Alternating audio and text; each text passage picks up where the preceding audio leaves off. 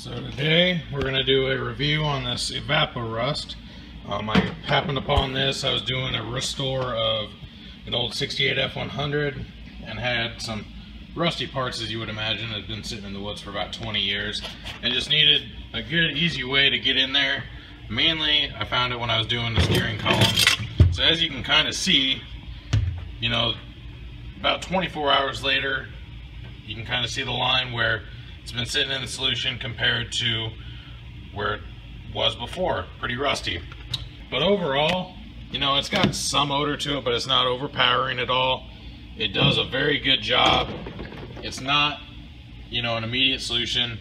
Like I said, it's taken about 12 to 24 hours for the rust to actually come off there and get down to the bare metal.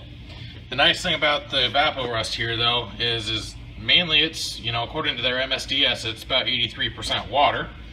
The rest of it is a chelation agent, which basically means that it takes the iron oxide or rust that's on the surface of the metal here and actually pulls it off the steel and into the solution of the Evaporust, which is very nice because then it won't actually attack your steel that's underneath it, and so it could sit in there for, you know, a couple of years and not have any issues at all, because it's not going to attack just that iron. It's looking for that iron oxide to pull that into solution, so it's just going to remove the rust.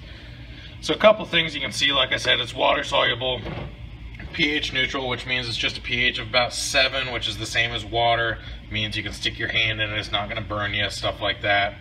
It is reusable. Many chelation agents, you know, you can remove 1 gram of rust per gram of chelation agent, so about 5 grams or so of this water solution, because it is mostly water, so it is diluted a little bit. It's biodegradable. They say right on the MSDS you can pour it down the drain as long as it doesn't have too much rust particles in it. Non-toxic. They do make stuff you can, you know, drink if I guess you wanted to. I wouldn't recommend it. And non-corrosive, which means it's not going to eat or weigh the metal. So a couple of the advantages to this over like an acid-based rust removal or a sandblasting method are, you know, it doesn't have any acid etching that you're going to see, whereas with the vinegar type solution, even though it is fairly safe, it's going to etch the metal if you leave it in there too long and allow it to re-rust a lot faster, whereas this solution won't allow the re-rusting process near as fast. With the sandblasting, that just takes a lot more time and a lot more effort than this does. Here, you just put it in the bucket and let it set. It removes the rust. Again, sandblasting only gets the rust on the surface. This will get in some of the nooks and crannies and actually remove the rust that way as well. So it is a very nice and useful process, you know, as an alternative to an acid-based rust removal. It is about $23 at O'Reilly's. That's the only place I found it. Sure, elsewhere, you know, Amazon and stuff, you can find it as well.